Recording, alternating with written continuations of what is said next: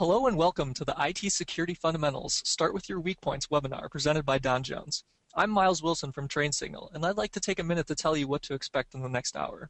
I'd like to draw your attention to the questions box in your webinar control panel. Don will be answering questions today, so please feel free to submit your questions during the presentation. Also, if you have any technical difficulties, let us know in the questions box and we'll do our best to assist you. Today's presentation will be recorded and available to view on our blog. We'll email you the link after the presentation. After you exit the webinar, you will be prompted to take a short survey. TrainSignal wants to hear from you, so please take a few minutes to complete the survey. We'll also be choosing one participant from today's audience to receive a copy of TrainSignal's Security Fundamentals by Don Jones. To be eligible to win, you must complete the survey that you will receive after the webinar. Be sure to fill it out, as it only takes a few seconds. Also, if you have any additional comments or feedback, you can email us at webinars@trainsignal.com. And with that, thank you for joining us for today's webinar. Now, here's Don. Hello, good morning, good afternoon, or good evening. Choose the greeting that is appropriate for your time zone, and welcome to Security Fundamentals. Start with your weak point. Let's jump right in. We're going to be reviewing some of the, what you would call the key components of modern IT security.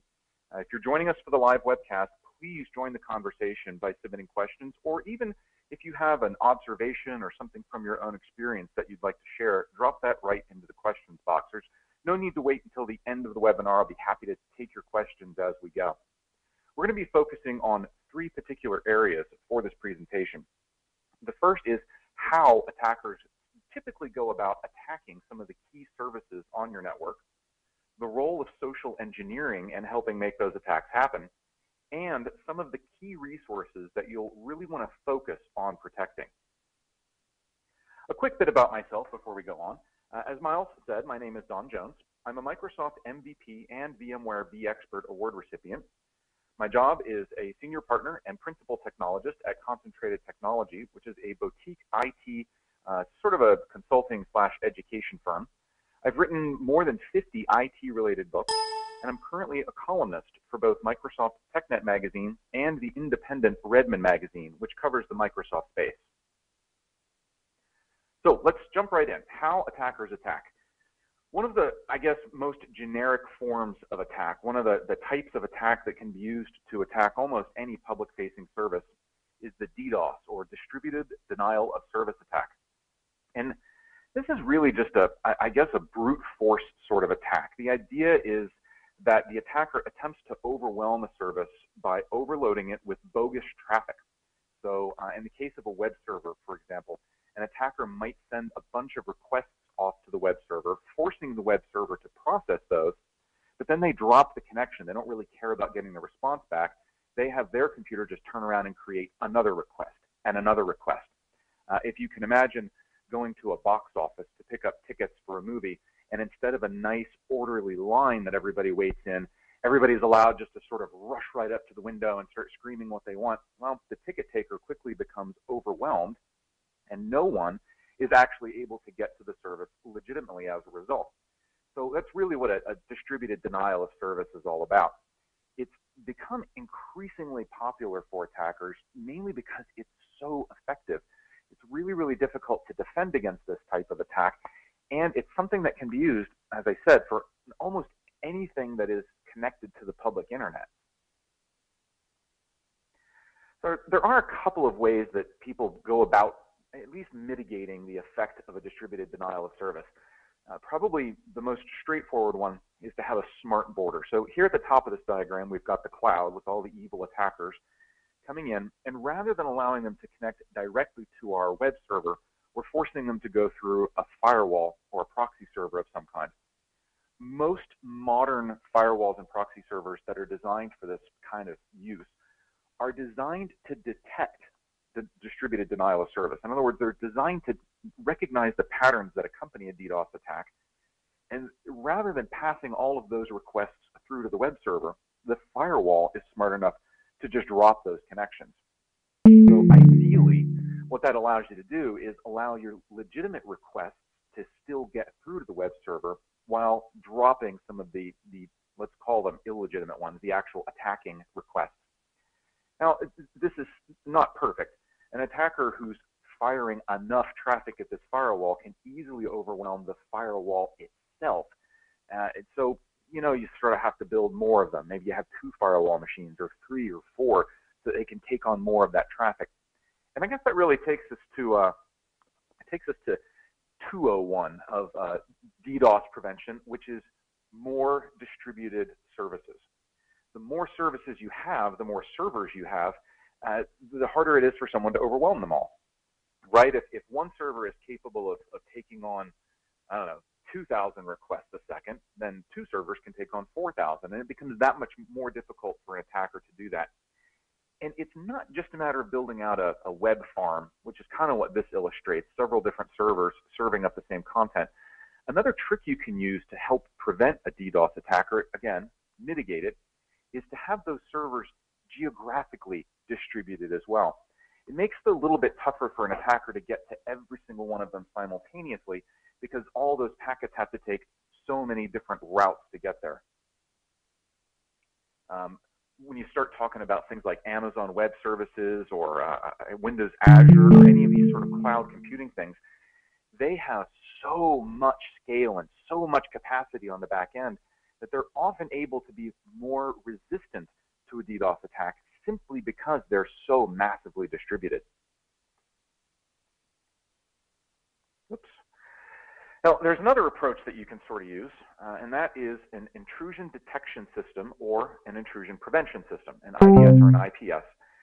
These capabilities are some of the ones that are often built into a firewall or a proxy server these days, and they're designed to, again, recognize the patterns of specific types of attacks, including a distributed denial of service, and they can help take preventative measures. They can start dropping the traffic faster so that your services aren't overwhelmed. Sometimes you may have a response where they actually take a server offline briefly so that it can recover from attacks and come back up more quickly and start servicing legitimate requests rather than, say, crashing. Sometimes rotating IP addresses can help. If you know that all of your incoming attacks are being fired at a particular IP address, telling the server to stop responding to that one and to instead start responding to a backup address can sometimes help. And there's other steps, based on very specific bits of the situation. And again, many of the smart borders, firewalls, proxy servers, have some of these capabilities built into them, depending on exactly what product you're using. Now, aside from that sort of generic brute force distributed denial of service, attackers also rely very heavily on vulnerabilities in software. That's what attackers are really attacking. If they want to take your web server down, and a distributed denial of service isn't an option for them, they don't have the capability or it's not getting what they want, they're going to go after the software and they're going to try and get to the specific vulnerabilities of your software. One thing that a lot of companies will do, for example, is spend some effort trying to disguise what web server software they're actually using on their web servers. And it's not just web servers, it might be email servers, it might be any public-facing service. Because if an attacker doesn't know what software you're using, it becomes a lot more difficult for them to figure out what vulnerabilities that software might have. Now, once they are able to figure out what kind of software you're running, it's not that difficult to go look up a set of vulnerabilities. In fact, our vendors, our software vendors, companies like Microsoft, actually make that very easy for them because Microsoft publishes a list of patches that they've issued for their software. So all an attacker has to do is go look at what patches have been issued recently, kind of roll the dice and hope that you maybe haven't kept your software patched and up to date, and therefore you still have the vulnerability that those patches would address. And so one of the most important things you can do as a security fundamental is protect your software. Patch your software to fix those discovered vulnerabilities. And it is important that you apply those patches as soon after they're released as possible. Otherwise, the very existence of the patch tells an attacker what to attack. Of course, another great option and another really key security fundamental is to simply remove software that is not being used on your server. That removes it as a potential vulnerability, something called reducing your attack surface. This is something that's been a situation, especially in the Microsoft world, for a long, long, long time. Back in Windows 2000, for example, Internet Information Services, Microsoft's web server, was pre-installed and enabled by default on all Windows 2000 computers, even workstations. And so once there was a vulnerability in that software and it became well known, attackers had a free-for-all. There were several different viruses and attacks that were deployed that way. So what Microsoft and a lot of other vendors have started to do, and you see this now as we start moving into Windows Server 2008 and now the soon-to-be released Windows Server 2012, is when you get a computer, much of its functionality is turned off or not even installed by default, especially on server operating systems. You have to go in and particularly pick out the bits that you want the server to do, and everything else stays disabled. That way you have fewer vulnerabilities out of the box. Now, social engineering is another way that attackers can try and attack your network. The idea behind social engineering is that rather than directly attacking the software or the hardware, they attack your users. They convince people to help an attacker get what they want. This might involve getting people to install malware on their computers, to reveal passwords or account numbers or other sensitive information, and so on. Phishing and farming are two examples of how social engineering can be automated by computers, and it's something we'll talk about in just a moment. This business of installing malware is actually Don, we have a question. really crucial for. Oh yeah, jump right in, Miles.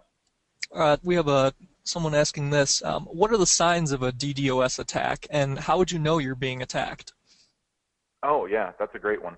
So, if you're looking at a distributed denial of service attack, where you've got a bunch of traffic coming in, there's a couple of signs. Unfortunately, typically, when these things launch, you're not going to know that it's happening until it is happening. When someone launches a DDoS against you, it's not like they start with one connection and then another couple come in and another couple come in. They don't ramp up. It's all of a sudden you go from functioning normally to having 60 bazillion requests pounding on your computer. And literally, it can happen in a microsecond. So you're not going to see it coming.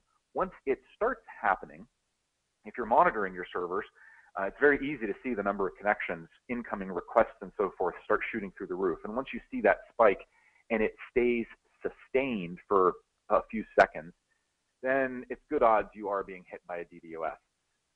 From there, there's not much you can do to mitigate it except shut down, hope that the attacker sees that you're no longer accepting any requests and that they give up. It's a very, very difficult type of attack to prevent against. And, I'll tell you, this gets back to the social engineering. One of the ways that attackers launch a DDoS is by getting people to install malware on their computers. So let's talk about something real quick. The difference between a denial of service attack and a distributed denial of service attack. A denial of service attack is pretty straightforward. One guy with one computer attempting to overwhelm your computer. Now that's difficult to do. It's difficult for one computer to produce enough traffic to overwhelm a high-end piece of server hardware. And so you don't really see actual denial of service attacks anymore. Instead, attackers will get malware spread as far and wide as possible, creating something called a botnet or a robot net. That's where that comes from. And that gives them tens of thousands, if not hundreds of thousands of computers that they can enlist to all try and gang up on another server in a distributed denial of service. So a real key for a DDoS attack is the attacker's ability to enlist hundreds, tens of thousands of computers if possible. And malware is the way they do that. So the more we can all be responsible about protecting our systems from malware, the more we can all prevent DDoSs from happening to anyone. Unfortunately, even though we all have antivirus software and anti-malware software, social engineering is a great way to convince people to install malware that maybe our antivirus software wouldn't catch. Here's a perfect example. This is sort of a worst case scenario, but this is a picture of Microsoft Internet Explorer on which someone has installed 3 bazillion different toolbars. Now, not all toolbars are bad. You can see some of the ones on the top here. There's the Google toolbar and the Yahoo toolbar, and those are fine. They provide a very useful service, and a lot of people find them to be very helpful. But there are definitely toolbar software and add-ins for IE out there that, while they may provide some useful function to a user, and that's how you convince the user to install them, is by alleging that, this will be helpful and useful and it'll show you deals and things like that all day long. Behind the scenes, that software could well be waiting for incoming instructions from its masters, ready to enlist your computer and a botnet and start taking part in distributed denial of service attacks or any number of other types of attacks. So malware isn't always necessarily a virus. Sometimes it's a loosely legitimate piece of software that you can convince someone, and there's the social engineering piece of it, you can convince someone to install because they see some value in what they see on the screen. They don't necessarily realize what's going on behind the scenes. So browser toolbars have been one of the most often used and successful social engineering vectors. You get a seemingly useful toolbar or a minimally useful toolbar, and in reality, you're just using it to give your attacker a jumping off point. This is also how attackers get inside the network, right? Attackers don't necessarily always want to pound on your public-facing services, your web server, your email server. Sometimes they want to get inside the wall. They want to get inside the office network. And these little toolbar browsers and things like that, those seemingly innocent pieces of software are often a launching point to get the attacker inside the organization. And it's one of the reasons that IT people hate all of those little add-ins so much, because it's really tough to tell until something goes wrong if you've got one that's legitimate or one that's potentially, not so legitimate. Now, phishing is a fairly well-known form of attack these days, and it's about mocking up a website that looks like a real one, say creating a Bank of America website of your own, and using that to collect passwords, usernames, account numbers, and much more. This attack relies on users being a little bit gullible and a little bit technically ignorant. In other words, they just don't know that these things are possible, and they don't think to check for the little telltale signs that would tell them they're being scammed. The main cure for phishing is not technology. There's not a lot of things you can put into place to stop this. The main cure is education, helping users realize that this is going on and giving them some education about what cues to look for. Some technology tools can assist in that education. What you're looking at right now is a phishing website. This is not a legitimate website. You'll notice if you look at the top that the URL is microsoft-bs.com. This is a mocked up website that is supposed to look like the real Microsoft Advertising Ad Center. And the idea is someone gets you to type in your username and your password, and then they know your username and your password. They can go to the real site and start using that against you. They'll also rely on the fact that a lot of users will use the same username and password across many different websites. So once they get your username and password here, they'll go and try the same thing on your Gmail account, on your eBay account, on your PayPal account, and you can see how they can start to really get into more dangerous things a lot more easily that way. Now, there's a couple of ways that you can protect against that.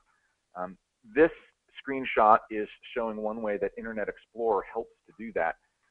And it uses a blacklist, a list of known unsafe websites. And when you try to go to one, it will stop you with this screen and say, hey, this website has been reported to us as being unsafe. So we don't want you to go there. We recommend that you not go there. Even up in the browser's address bar there, you can see there's a big red highlight, a big red X that says unsafe website. As many visual cues as possible are being given to the user to help them become smarter about this. But IE is not stopping you from getting there, but it's going to make you maybe think about it again before you go all the way through with it. Hey, Don, we got another question from the audience. Oh, yeah, jump right in. The question is there a feature like this in other web browsers? What if an organization uses multiple different web browsers? And is there a way to centrally manage this for all of them? Yeah, unfortunately, there isn't. Different web browsers definitely implement this type of feature in a lot of different ways. Firefox uses something similar to this. Google Chrome uses something similar, but they all maintain their own blacklists. There is a certain amount of sharing that goes on between them, but Probably within an organization, the right thing to do is, rather than relying on each individual web browser protecting your users, you have all your users going out through a firewall or a proxy server already to get to the internet. So that can become a choke point. And probably a better approach is to manage this block list on the firewall. So rather than the browser needing to worry about what sites are unsafe, the firewall can subscribe to a centralized list and just stop everybody from even going there at all. In fact, excuse me. In fact, you might even not give them the option to go through. In other words, rather than warning them and saying, hey, this might be unsafe, think about it before you go through, you can have your firewall just say, I'm not letting you get there. If you think you really need to get to this site and you think it's really legitimate, contact the IT department and they'll take a look at it for you and see if we've made a mistake. But for now, you're blocked. This approach, what you're looking at right now, is something that is a little bit more industry standard. You're looking at a couple of web browsers here, both of which are pointed at PayPal.com. PayPal uses a new type of security certificate. You'll notice that both of these web browsers are pointed to an HTTPS address, meaning they are using the SSL or TLS encryption. So the web server has a certificate. Something a lot of people don't realize is that HTTPS is not just about encrypting the data to protect it. There's really two purposes to HTTPS. One of those is encryption, but the other is authentication. In other words, when I'm hitting PayPal.com, that certificate proves to me that this website is owned by PayPal Inc. Now, because PayPal is a fairly high-stakes thing, they've done something, they're using something called an extended verification certificate, or an EV certificate. That type of certificate is what triggers the browser to display this green address bar, green for good. It's what tells the browser to not only show the website address, but also the name of the company, PayPal Inc., in the US. It's what allows the browser, when you click here, so you can see in the Firefox, which is the browser that's in the forefront of the screenshot, I've clicked on PayPal's business name, and I've gotten this little pop-up that says, you are connected to PayPal.com. This is run by PayPal Inc. They're in San Jose, California, and their identity has been verified by VeriSign Inc. And your connection is encrypted to prevent people from stealing your information. So these EV, or extended verification certificates, cost more money. PayPal has to pay more for those. They can cost up to $1,000 a year, I believe. But it does create this better set of visual cues for trust. If you went to let's say you misspelled PayPal.com, you missed one of the A's, and you hit enter, and somebody had registered that website, and they had put up something that looks like the real PayPal, you would not see this green address bar. And if your users can be educated to look for visual cues like that, then it helps protect them from phishing and other types of scams. Tell them, look, if you're going to a website and you're going to be entering, confidential information like usernames and so forth, look for the green address bar. If you don't see the green address bar, be suspicious. Spend more time investigating. That's not to say that the lack of a green address bar automatically means you're on a scam website, but it means you are going to have to take more caution, more care, more steps to verify that you are where you think you are before you start providing that private information. Hey, Don, we have another question. Yeah.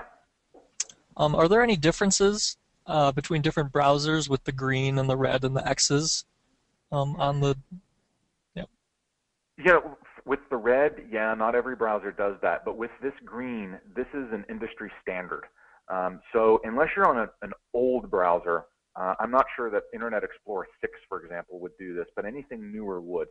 Any browser made within the past 5 or 6 years will follow this extended verification. Now, how they visually present that to you will be a little bit different. You'll notice that IE in the background here turns the entire address green, whereas Firefox, which is in the foreground, just has this little sort of green button next to the address. So the visual presentation will be a little different, but they will all use the color green. They will all display the company name in addition to the website address you're getting to, and they will all allow you to click on the company name to get some sort of pop-up that tells you what the website is, who the company is, and so forth. So the green business is standardized. The red, this is not standardized, although my experience has been that most of the browser makers are doing something substantially similar to this in their visual presentation. So Firefox's would look a little bit different from this, but not so different that you wouldn't know what was going on when you saw it. One more question, Don. Oh, yeah. We have a question that says, if any website shows the https://, does that mean it's using a secure certificate? It does. It means they are using a certificate. However, here's the difference between a normal certificate and one of these EV certificates. Any certificate can provide you with encryption. But, think about encryption. If you're handing encrypted data to an attacker, it doesn't really matter if it was encrypted or not. No other attackers will be able to eavesdrop on the conversation. But what's important in any secure conversation is that you know who you're giving the data to. And on the internet, that can be difficult. I mean, you're just connecting to a website. You have no idea where that's physically located. You have no idea who actually owns it. So a normal SSL certificate doesn't require a super high degree of verification. In other words, if I go to a company like GoDaddy or VeriSign or whoever else, and I say, hey, I want to buy a certificate, they might charge me $50 for that for the year. And they're not going to do much more than verify that I can receive email at that same domain name. So I could still be kind of a malicious bad person and get an SSL certificate. These EV certificates, the ones that create this green reaction in the browser, they're a little different. One of the reasons they cost so much is that in order to get one, the company that's issuing you the certificate, GoDaddy, VeriSign, or whoever, they have to do a really deep background check to make sure that you really do work for that company. It is pretty much impossible for you to get an EV certificate saying you're Microsoft or PayPal or eBay unless you really are that company. And so that's why these EV certificates trigger these extra visual cues. Now, in most browsers, just because you are connected to HTTPS does not mean you will get all this green stuff popping up. There's kind of two levels of HTTPS. There's encrypted, but the person you're connecting to might not really be the person they say they are. And then there's the EV, encrypted, and they are definitely who they say they are. So we're going to turn everything green so that you'll feel good about it. And all of those visual things are really cues for education. Education is the only way to truly prevent social engineering attacks. You've got to have smarter users, and you've got to think about the ways that your users might be fooled. And you've got to, unfortunately, being in the IT industry now is not just about being technically smart. You also have to be a good communicator and a good educator, because you've got to find ways to simply and concisely communicate to your users to help them understand how they're being attacked and help them understand what tools are available for them to verify what they're doing so that they can avoid an attack. Stopping social engineering is really difficult. It's harder than stopping a distributed denial of service attack. Users tend to trust technologies that they're familiar with, and it takes a very, very strong, continuous, and deliberate education effort to make your users a little bit paranoid about those things. It's kind of like the old national security level. It's difficult to keep your users paranoid and cautious all the time because we get lazy and we get distracted. I mean, we're just trying to do our jobs. We're sitting here. We're going to the internet. We're not thinking constantly about people trying to attack us. It's like anybody who has an alarm system in their house. How often do you really set that thing? Do you just tend to set it at nighttime before you go to bed? Are you really good about setting it every single time you walk out of the house? I mean, every single time, even if you're just running down to the corner store for some milk and the house is going to be empty, but, gosh, it's only going to be empty for 10 minutes. I don't need to set the alarm for that. That's just how we are as people, and it can be really difficult for us to maintain a high level of paranoia. And unfortunately, that's exactly where social engineering steps in.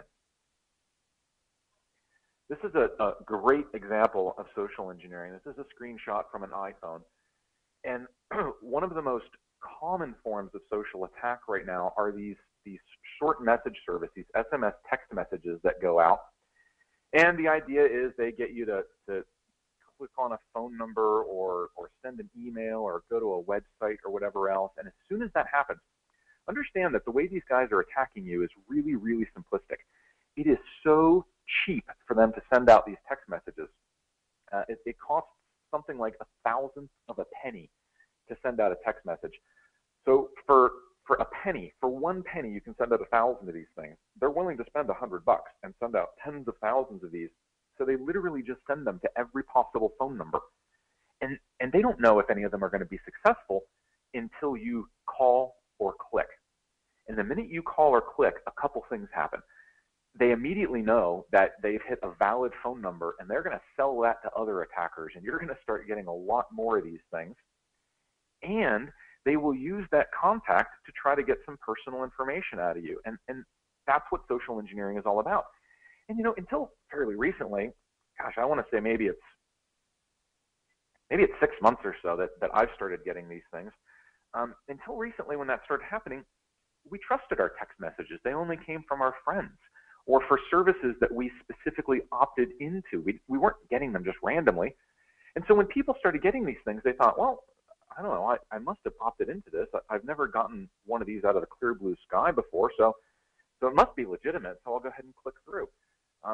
You know, now some folks get dozens of these a day because they made the mistake of replying, or even if they replied with stop, thinking that that's going to opt me out of it, that just tells them that you've got a legitimate number there and you're going to start getting more of them.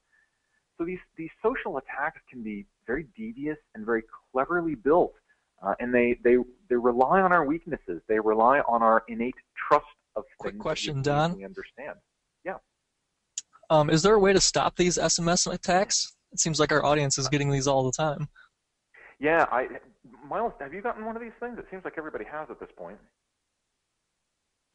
I definitely have. Yeah. So you can stop them.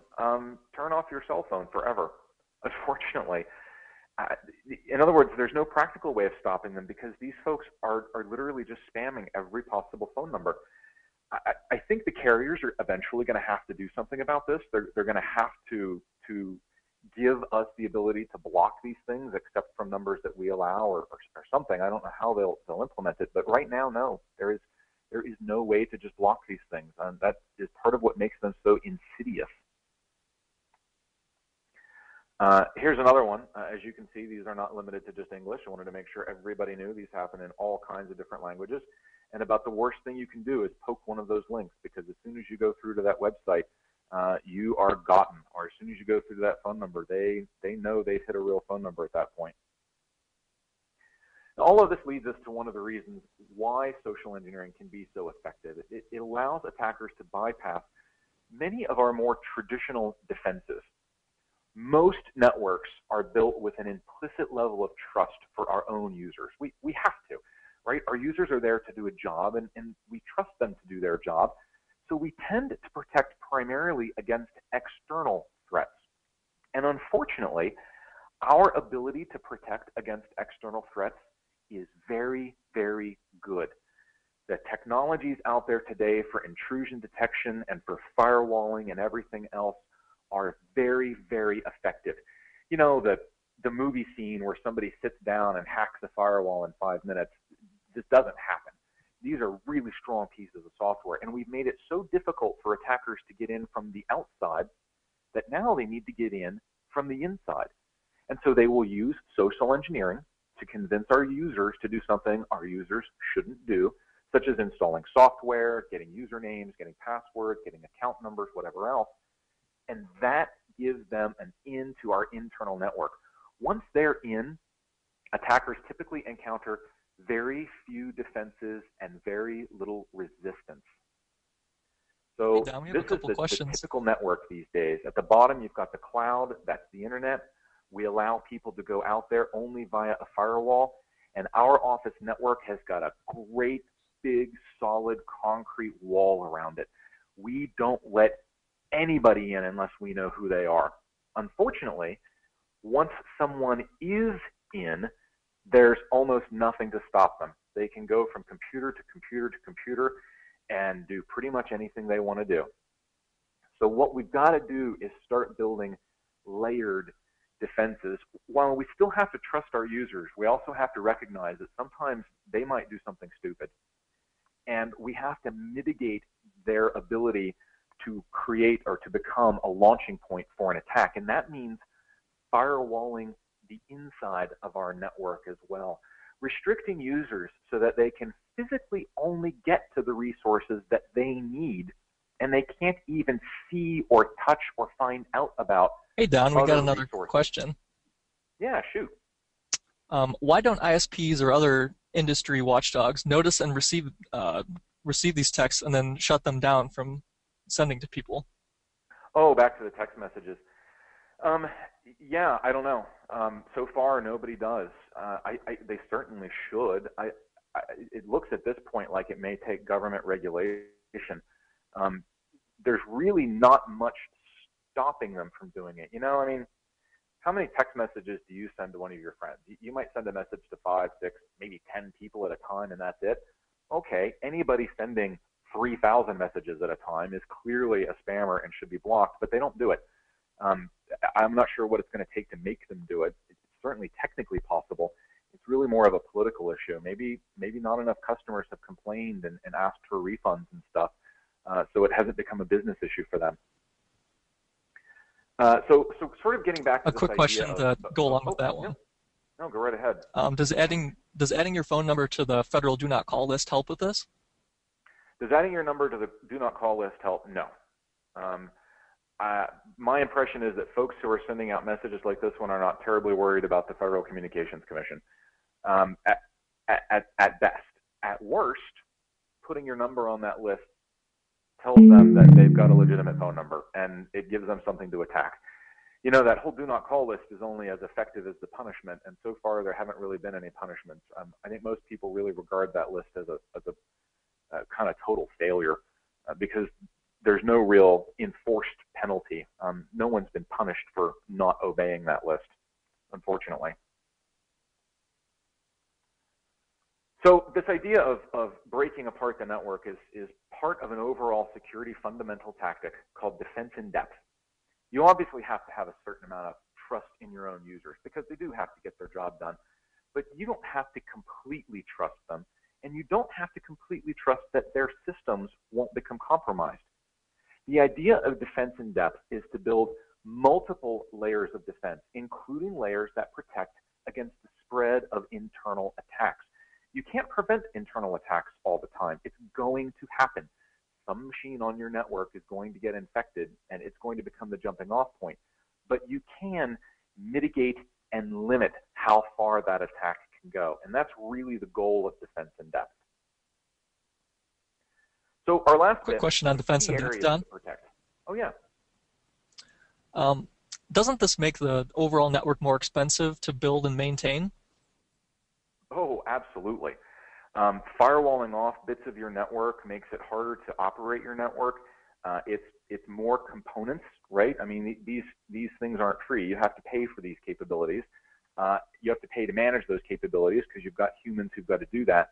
Yeah, it absolutely makes your network more expensive to build, to operate, to maintain.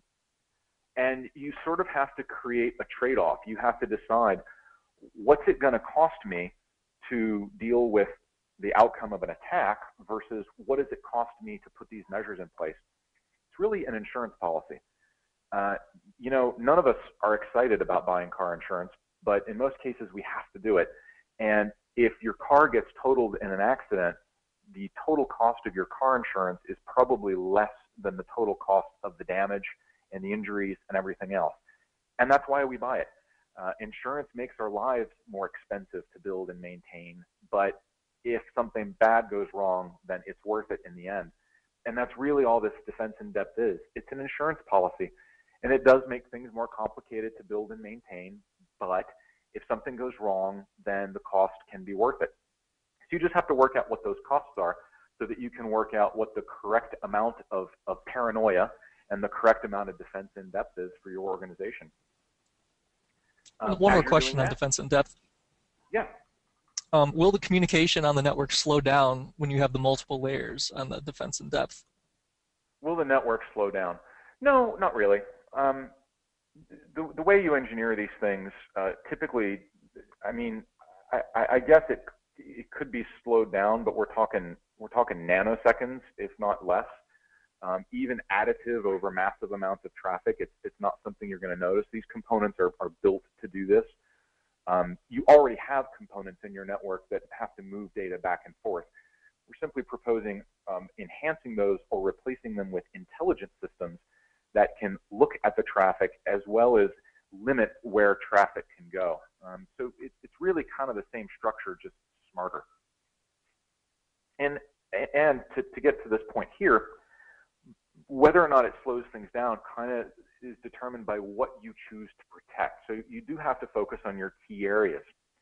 Public-facing services, mail servers, web servers, and so forth, obviously a major attack point. It is absolutely mandatory that you put some protections around those. Also, internally, any significant data repository, your database servers, your file servers, and so forth, must be protected both from external attack, but also from an internally originating attack that you might not expect, something coming from one of your user machines due to a piece of malware. And the right thing to do, both from a performance and a cost standpoint, is to assign a risk level to each major asset. You know, if this particular database is compromised, it's inconvenient, but not a big deal. This database, on the other hand, this other one, has got all of our secret customer information and account numbers. If that was compromised, it would be the end of life as we know it. The earth would stop spinning. We would all fall off. That's a higher risk asset. And so you design specific levels of protection for those different risk levels. And that way you can sort of focus your resources, focus your money, obviously, focus your performance, tuning, and everything else to keep things moving smoothly. You do have to protect against specific types of attacks. DDoS primarily focuses on public-facing assets. So you can worry about that with regard to those.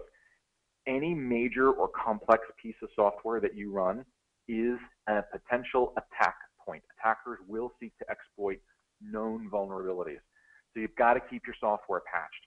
Running outdated or unsupported software is a massive security risk and possibly the most common entry point for attackers. And you know what? I'll make a little prediction here. We've got about 800 days on the clock for Windows XP before Microsoft just gives up on it completely. Right now, it's in extended support, and they're really only providing patches for major security issues. But that's going to stop. Those patches will stop coming, and it's not going to be that much further in the future. I will guarantee you there will be organizations out there that continue to run Windows XP past that date. They will be running outdated, unsupported software. Someone is going to discover a security vulnerability in Windows XP after that point, and they are going to exploit it, and those organizations are going to feel the pain. And, you know, it's one of those, I don't want to run around screaming, the sky is falling, but it's going to happen, and that is the biggest single cost and risk of continuing to run such an old operating system for which the vendor is no longer providing support. Now, there's one last thing I want to discuss here, and this is sort of the concern that IT departments have about the consumerization of IT or the consumerization of technology. This is a major reason why companies get concerned when users begin utilizing external public services, say using Dropbox instead of an IT-provided web server to share files with the public or with particular customers. That external service might not provide the same levels of protection as our internal services, and that's why we get concerned about it. We don't want our users using something that's less secure. On the other hand, sometimes those external services might provide better protection, since those public services have to be engineered to vastly greater scales. You know, if your organization has a web server where you, maybe it's a public-facing SharePoint server, and you only allow your partners and vendors to get in there, and that's how you share information with them. It is not very challenging for an attacker to overwhelm a single server. it would be very difficult for them to overwhelm all of Dropbox because that's hundreds of servers spread out all over the world. So sometimes, although there is obviously concerns and you have to take the entire picture into account, don't immediately write off external services as being unsuitable for security reasons, because sometimes they might offer a security advantage. You really do have to look at the whole picture. It's worth looking at whatever the solution might be rather than just rejecting it out of hand, because sometimes you might pick up a security advantage. Now it's almost time for your questions, so I hope you're typing those in. We've talked about how attackers attack. They can do things like a generic distributed denial of service. They can come after specific pieces of software vulnerability. They use social engineering to get inside your network and attack from there, where they can effectively bypass most of our traditional defenses. And we talked about identifying the key resources, the things that would be the most attractive to an attacker, and the things that you therefore need to wrap a little bit more around in the way of defenses. So, Miles is ready to take your questions. Please keep those coming. Miles, I'll turn things over to you for any questions we do have, and then when we hit the end, you can wrap us up. Sure, we have a couple questions from earlier in the presentation. One would be, would you agree that users should be made aware, then trained, and then educated on social engineering? It seems there's currently some good traction for awareness programs, but they don't regularly continue forward and move upwards. Yeah, I'm a big advocate for that. And this is going to sound horrible, but I'm also a big advocate for doing white hat testing from a social engineering perspective. In other words, think about some ways that your users might be socially attacked and attack them. Do it yourself. Because awareness is one thing. Even training is one thing. But, there are so many priorities in a corporate environment. There's so many messages hitting users all the time. Until they really experience it, they're never really going to internalize it and embrace it. The example I always give people is, I'm sure a lot of you listening have got children, and I'm sure you've had to tell your kids, hey, don't touch that hot pot when mommy or daddy is cooking. Don't touch what's on the stove there. And probably most of your kids touched it at one point anyway. And it wasn't until they touched it and thought, oh my God, that hurts. That was the moment where they internalized it and they thought, I am never going to touch that pot again. That's just how our brains learn. We learn from experiences and we learn from making mistakes. And so one thing I'm a big advocate of is help your users make that social engineering mistake in as safe a way as possible. Trick them. And you have to do it in a way that's respectful, obviously, and you have to do it with the support of your organization's management team. But trick them, not so that you can point at them and laugh. You do that later at the bar. But so that you can say, this is what happens. This is how they get you. This is exactly what it's going to feel like. And here's what went wrong. Here's the damage. Once they've experienced it, it's a little bit easier to cut back on the training and the awareness raising because it'll be internalized at that point. All right, we have another question from earlier in the presentation. If a site called paypl.com pretends to be PayPal, isn't that fraud? Why are they not closed down and prosecuted? It's frustrating to keep the same obvious fake messages all the time. Yeah, it is. There's two sides there. It is fraud. A lot of times they're operated outside the U.S., so the U.S. government's ability to get to them is extremely limited. And even PayPal's ability to go after them for, trademark infringement or whatever else can be very, very limited. It's a big globe that we live on, and not everybody has to operate under our laws. The other side of it is that this happens so often and so frequently, and these sites go up and down so fast that it frankly overwhelms the ability of our government to do anything about it. They do try. You definitely read news stories where they've managed to successfully take down some of the bigger offenders, but gosh, those guys turn around within 24 hours and they've got another site up. It's just they move faster than we can. So I think we have to assume that we can't fix the problem. We have to mitigate the damage by helping ourselves and helping our users learn to avoid those things. Technologies like extended verification certificates were created in large part because it provides a very visual cue that you've gotten to the right place. And We just have to start becoming accustomed to those because the attackers are always going to be out in front of us on this one. All right, looks like we have two more questions. Regarding consumerization, would it make sense to request all of our providers and their supply chains be SSAE 16 certified? It would make sense. Maybe not that particular certification. It kind of depends on what industry you're in. You know, folks in the financial industry, for example, in the U.S. have a specific set of standards they have to comply with. But the broader answer is absolutely.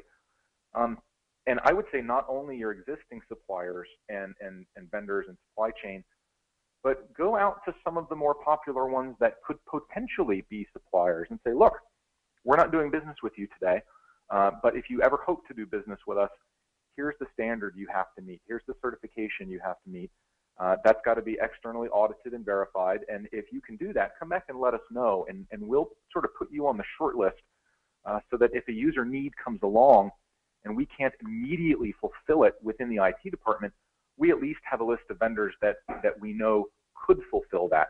And then we'll look at whether or not we want them to do that over the long term or whether we're going to use that vendor as a stopgap. You start making business decisions at that point. But yeah, absolutely. Standards are a fantastic thing, and you should definitely press your vendors to look into them.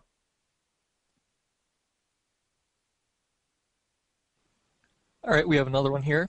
I'm in a large healthcare environment of approximately 13,000 users. Many of our users are blocked from installing software, but too many still have the ability to download and install things from the internet. How big of a risk is this for the organization? It's a massive risk. Unless your users are smart enough to know what's good and what's bad, and frankly, even super smart IT people like us have a tough time figuring that out sometimes, it's extremely dangerous. You sort of have to weigh, you know, on the one side, ideally, we'd like to completely lock down our machines so that type of thing would be impossible. And there's any number of awesome, legitimate, good reasons to lock things down. On the other side of the equation, the more we lock things down, the more we risk preventing our users from getting their jobs done. And so sometimes you just have to find that middle ground and cross your fingers and hope for the best and have a good mitigation plan in place for when things go wrong. It's not perfect by any stretch of the imagination, but it's where we are with computers right now. I think things are getting better. They've certainly, I mean, gosh, I've been doing this for almost 20 years. And things have certainly gotten better than when I started out. Things are a lot more manageable now. And any of you who've been in the industry for more than a couple of years, I'm sure you've seen the same things. We do get finer grained control and more centralized controls, and that'll continue going forward. But then there will be new types of attacks for us to confront too. So, you know, you kind of have to do both sides. Protect as much as you can. Make sure that your users can still get their jobs done. Otherwise, they will turn away from you, and they will find a way to do their jobs in an even less secure fashion. But also have a mitigation plan in place. You know, most companies have a disaster recovery plan. Very few have a malware infection plan. We know what to do if a meteor hits the building or if the power goes out, but we don't know what to do if we get a virus. And we should. We should have a plan for that. What do you start shutting off to prevent the spread of that thing? What do you immediately start locking down and protecting? Get that plan in place. It's gonna happen to you. We can't stop it. We can try really hard, but we have to assume it's going to happen and have a plan in place.